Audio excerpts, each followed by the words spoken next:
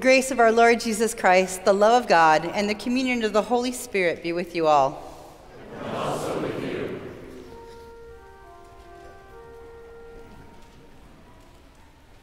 Lord, have mercy. Lord, have mercy. Christ, have mercy. Christ, have mercy. Lord, have mercy. Lord, have mercy.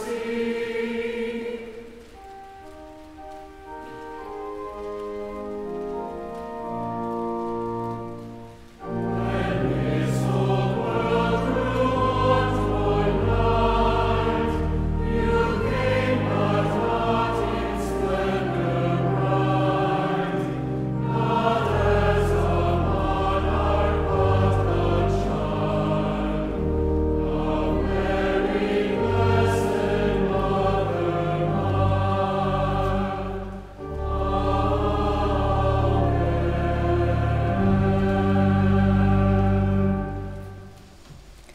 Mother Let us pray.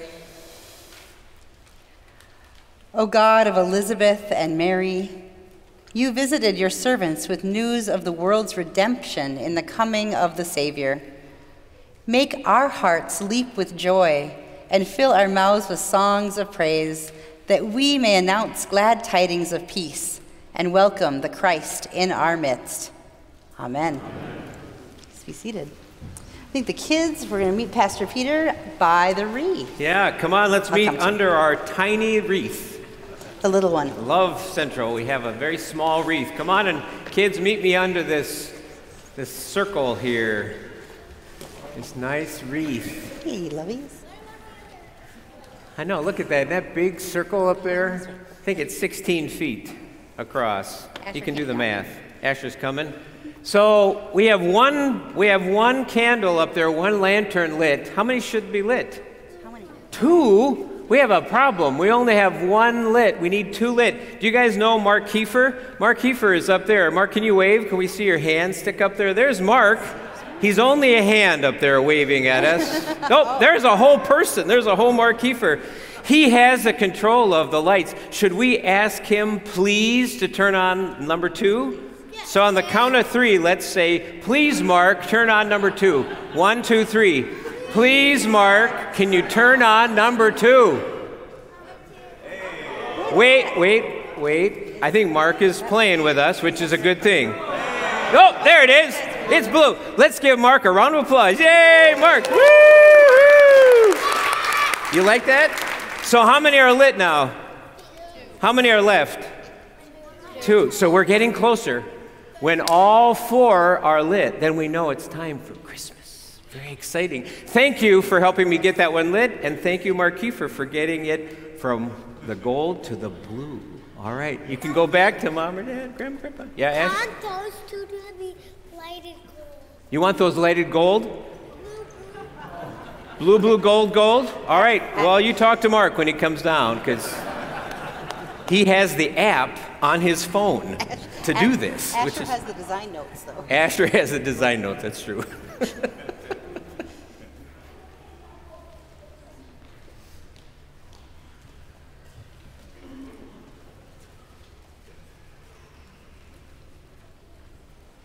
A reading from Isaiah. Again the Lord spoke to Ahaz, saying, ask a sign of the Lord your God. Let it be deep as Sheol or high as heaven. But Ahaz said, I will not ask, and I will not put the Lord to the test. Then Isaiah said, hear then, O house of David. Is it too little for you to weary mortals, that you weary my God also? Therefore the Lord God's self will give you a sign.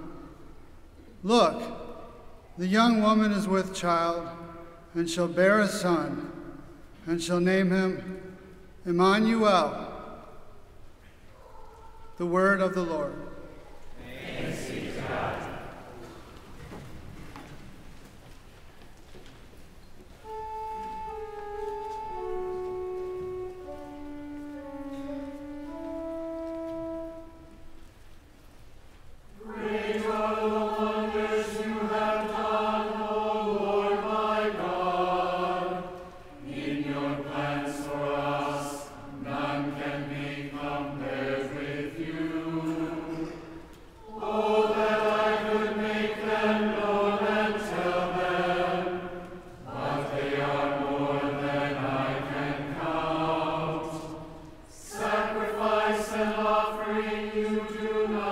desire. You have opened my ears. Burnt offering and sin offering you have not required. And so I said, here I am, I come. In the scroll of the book it is written of me. I love to do your will, O my God.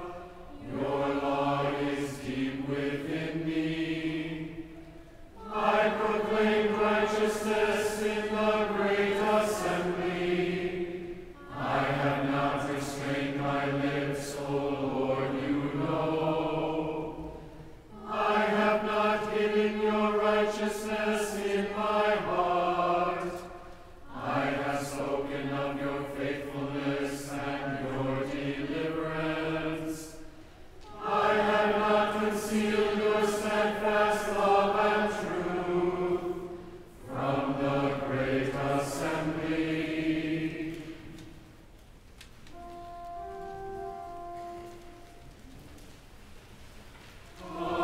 Alleluia, alleluia,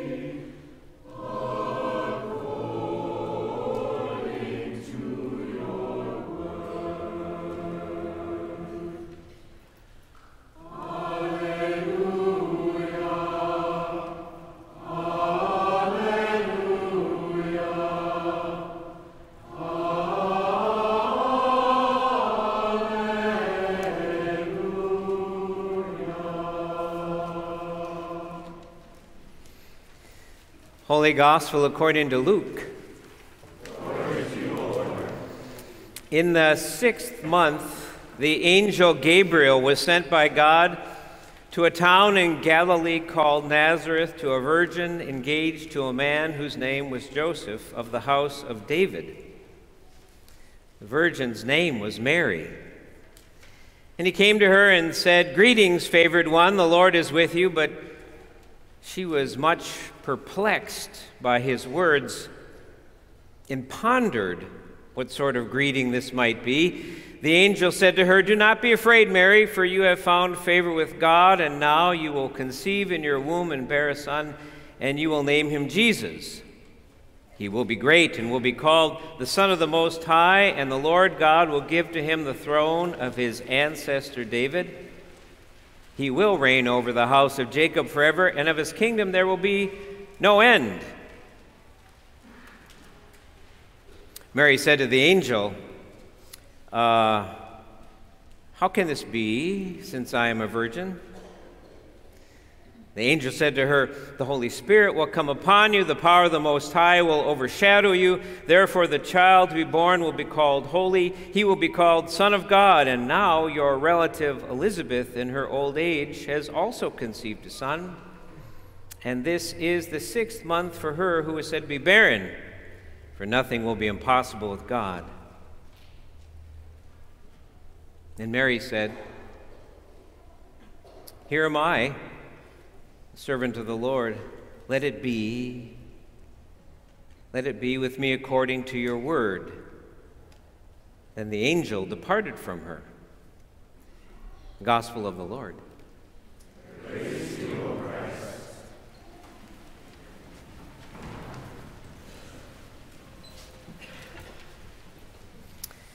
Mary said yes. She had to say yes. It had to be consent. It had to be her yes. And the angel Gabriel must have been terrified. If you're a Philip Buechner fan from decades ago, his little collection has all these reflections on various biblical characters, peculiar treasures. And Buechner reflects on the angel Gabriel sent to Mary.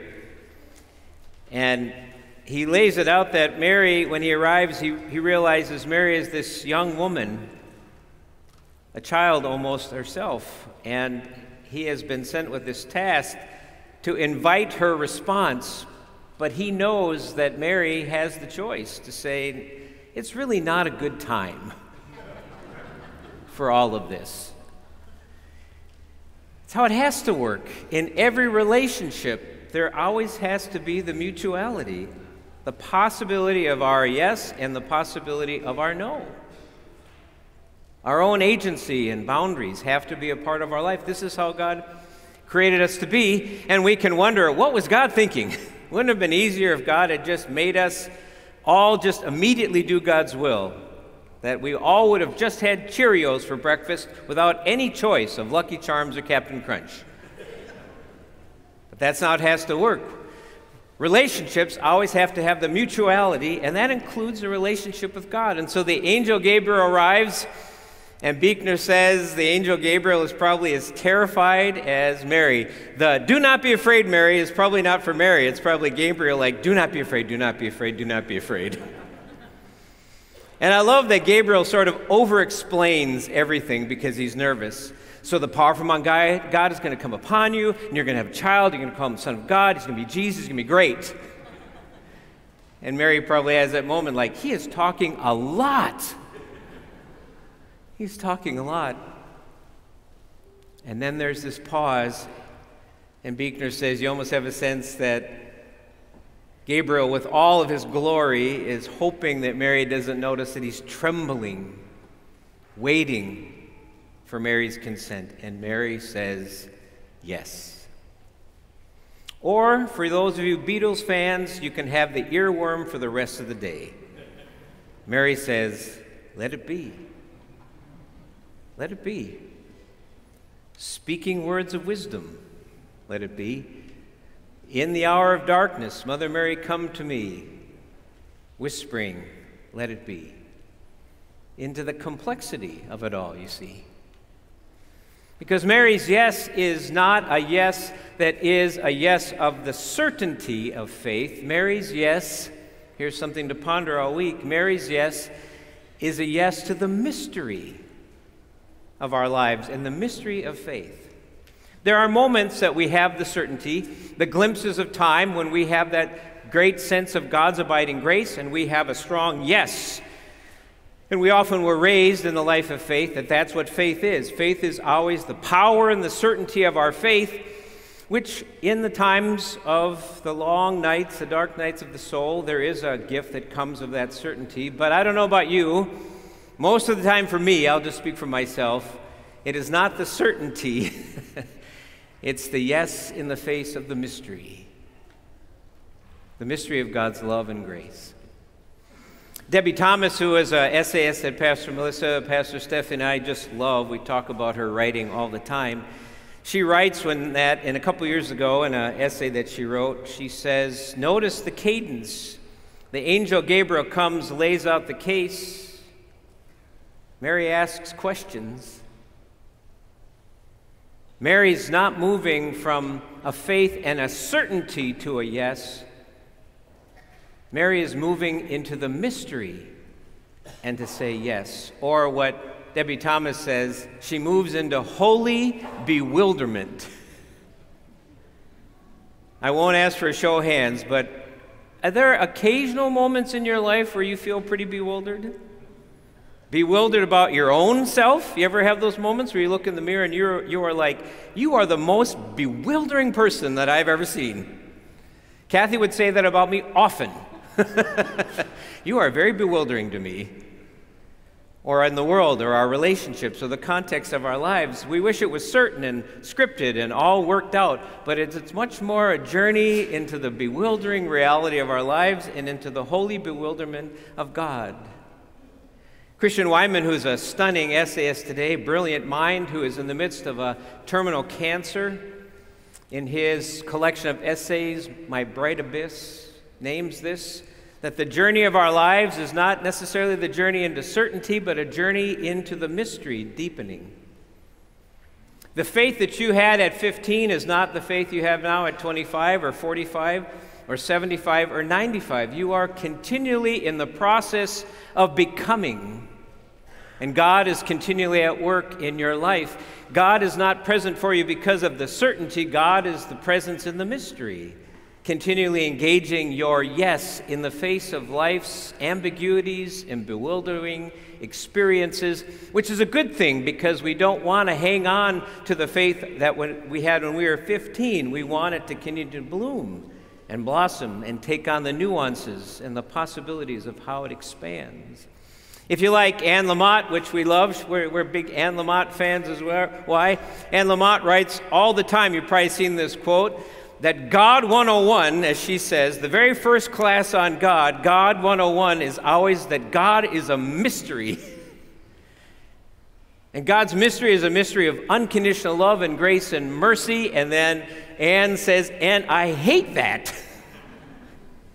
She said, it drives me crazy that a life of faith is about embracing the mystery. But she said, but what a wonder that is, the mystery of God's love in your life and mine. The angel Gabriel comes, lays out the whole particularities for Mary, and then she asks the very pointed question, do you know how this pregnancy works there, Gabe? She has this conversation, and she is perplexed, and she ponders. It's almost a little foreshadowing of Christmas Eve when we're back and we hear that the shepherds come in and tell Mary all about it, and Mary ponders all this in her heart. And the shepherds return rejoicing and praising God for all that they have seen and they've heard. What a stunning thought that Mary says yes to the mystery of God. And what does that mean when we think about Mary raising Jesus? The lessons that Mary teaches Jesus about all of the ways that we continually learn to say yes to the mystery of who we are, the mystery of our relationships, the mystery in the world, the mystery of unconditional love, the mystery of grace and mercy. I mean, Jesus embodies mystery, is mystery, as he engages the mystery of the people on the margins, the last, the lost, the least, and the little, as Capon used to say in his writings. That Jesus is not afraid of the mystery of those who the culture would say are disenfranchised or should be on the outside. Jesus is fully aware of the yes and brings his yes into the margins, into the mystery of every human being experience, to the least lost, the leper, the lame, the woman at the well, the disenfranchised, continually the unconditional love that we can wonder, did he learn from his mother about how to say yes to the mystery? And it's not certainty when he's in the garden. Jesus says, well, if this cup would pass, that would be great. And on the cross in Mark's gospel says, my God, why have you forsaken me? That sounds like a lot of mystery. And yet Jesus continually says yes, trusting in God, dying on the cross, being raised on Easter Sunday for you and for me, so that we now are the people who have the glimpses and moments of certainty, no doubt, but just as much the naming and affirmation that the holy bewilderment that you and I experience is still filled with the presence of God and God's grace, of a God who continues to come and meet you so that we might say yes to the mystery of life itself. What a strange invitation that Mary teaches us today. In our hours of darkness, Mother Mary, come to me, speaking words, whispering, John and Paul wrote, whispering words of wisdom. Let it be. Let it be. If you need a secular reference, in the Santa Claus, when Tim Allen is struggling with the possibility that he is Santa, what does Judy the elf tell him? Seeing is not believing. Believing is seeing. The certainty is not what's going on here. It's the uncertainty that makes so much more possible beyond what we know and understand. And if you want to bring it back into good orthodoxy, just think about Hebrews 11, that the greatest assurance of our hope is a faith in what we cannot see, but we know is going on. That this Jesus died and was raised for you and for me, the embodiment of all this mystery. And Mary shows us the way to say yes to the mystery of our lives, our relationships, and the world. May all of our lives be filled with the possibility of yes to the mystery of God's unconditional love. The mystery of your own journey, the mystery of your relationships, the wholly bewildering reality of our lives on the planet, and still God's relentless presence in your life and mine. May we be inspired by Mary, and that all our lives are filled with the yes to the mystery, the ways that we are called to sing. Let it be. Let it be.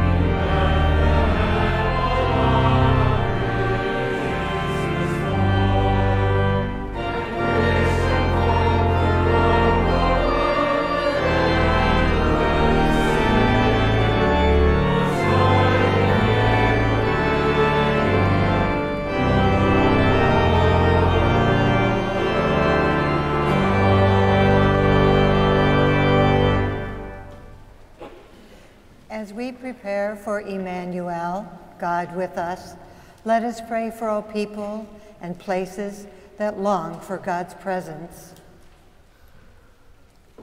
God of the cosmos, you sing creation into existence. Lead us away from habits that harm what you have made and guide us in practices that preserve and restore creatures and habitats. Lord, in your mercy, hear our prayer. God of the Magnificat, your reign extends over all principalities and powers. Teach the nations your ways. Strengthen organizations and communities that they may broker peace and care for refugees, immigrants, and all caught in the center of conflict. Lord, in your mercy, hear our prayer. God of change, restore your people who are in need. Help all who are suffering. And today we lift up Marie, Mary, Karen, Grace, and Max.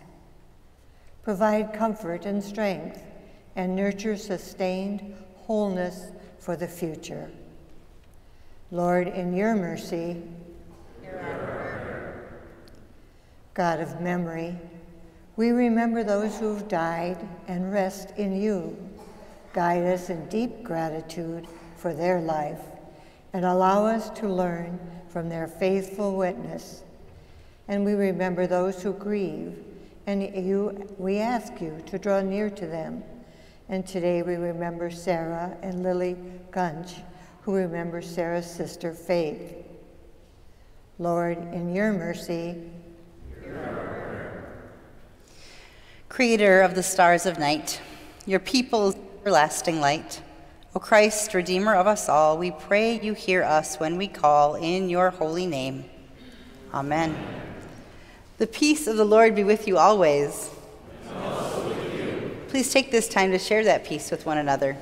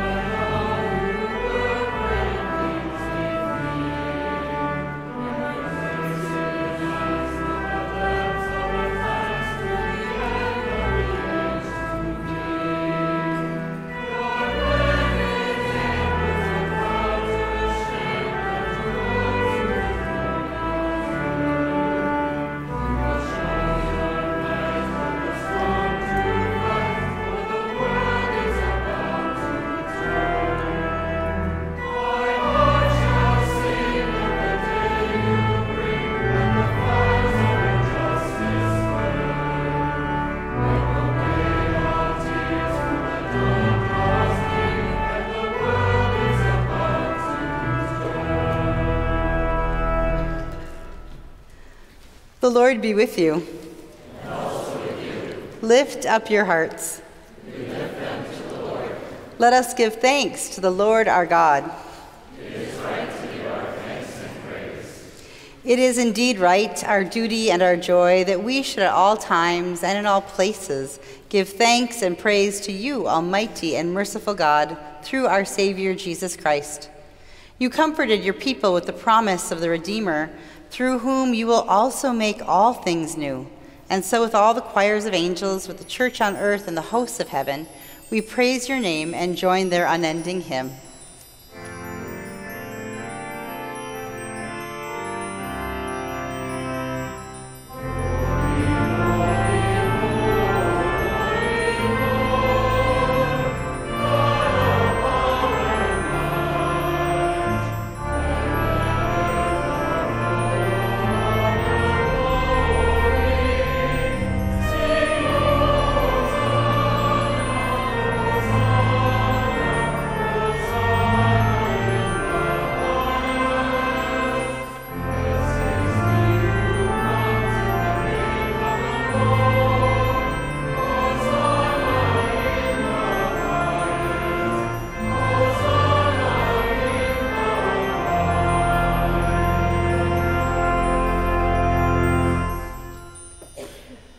Holy God, you sing the creation continually into existence. We give you thanks for the stars at night, the morning sunrise, the change of seasons, and that you abide with us in all moments of life. Holy God, your servant Mary said yes and joined your song of creation. We give you thanks for her vision of faith and transformation. Holy God, your Son, born of Mary, joined your song of healing, welcome, justice, and renewal for all creation. We give you thanks for his life, death, and the new life of Jesus Christ, Savior, Son, and song. In the night in which he was betrayed, our Lord Jesus Christ took bread, and he gave thanks, and he broke it, and he gave it to his disciples, saying, "Take and eat. This is my body given for you. Do this for the remembrance of me." And again after supper he took the cup, and he gave thanks and gave it for all to drink, saying, "This cup is the new covenant in my blood, shed for you and for all people for the forgiveness of sins. Do this for the remembrance of me." Send your Spirit upon us, that our souls might magnify you, our spirits rejoice in your presence, and our lives reflect your way of humility. May this meal strengthen and inspire us to care for those on the margins, the least, last, lost, and little. To you, Holy One, be all honor and praise, now and forever. Amen. Amen. Gathered into one by the Holy Spirit, let us pray as Jesus taught us. Our Father in heaven, hallowed be your name. Your kingdom come, your will be done, on earth as in heaven. Give us today our daily bread. Forgive us our sins, as we forgive those who sin against us. Save us from the time of trial, and deliver us from evil. For the kingdom, the power, and the glory are yours, now and forever. Amen. Jesus' yes to us is in this meal, so you are all welcome and all invited to it. Why don't you have a seat for a few announcements? The first of which is if you picked up a communion cup on the way in, or if you've gathered elements at home, this is the body of Christ broken and shed for you, body and blood of Christ broken and shed for you. For the rest of us in the room, we'll come forward at the usher's invitation. There are gluten-free wafers, there's regular wafers, there's juice, and there's wine. So please just let your servers know what you need. And please know that this is an open table. Everyone is welcome.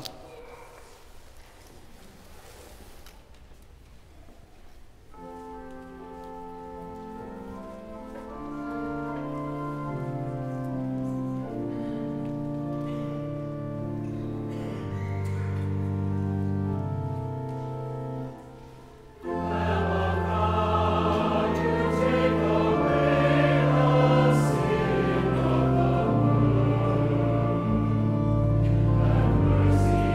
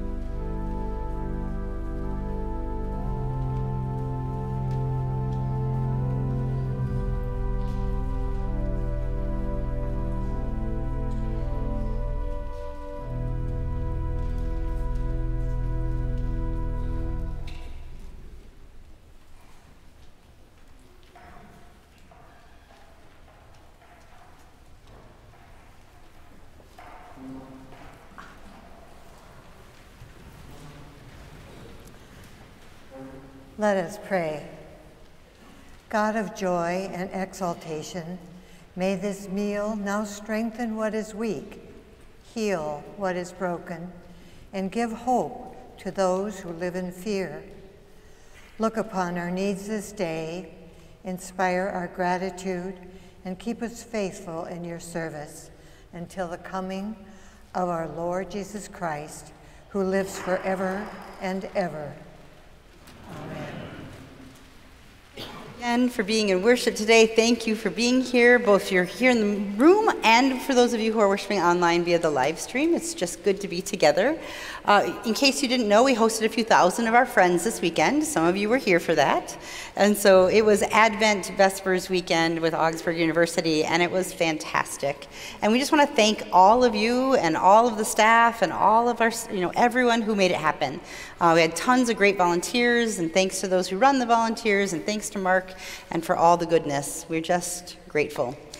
We also have some other things coming up, so that's why we still have all the staging in. If you didn't hear, there's a very fancy choir coming. I say that because I'm not the person who knows these things. Okay, so Conspirare is coming, and they will be with us on Wednesday, and if you don't have tickets yet, you can go to their website and buy tickets. So it was noted by the Star Tribune as the must-do holiday concert of the season. We are very fancy and very excited. So we also have Bible study that night, and Pastor Stephanie and I are working through the Mary and Elizabeth stories. We will have Bible study on Zoom. So if you'd like to Zoom the Bible study, we have a few in-person spots for those of you who want to do both, the Bible study and the concert. I believe in you. I know we can do it. So a couple things this week coming up. And then I think that's enough announcements today. We've got lunch. You're welcome to stay. It's going to be a good day. Thanks for being in worship. So receive the blessing. The Lord bless and keep you. The Lord's face shine on you with grace and mercy. The Lord look upon you with favor and give you peace. In the name of the Father, and of the Son, and of the Holy Spirit. Amen.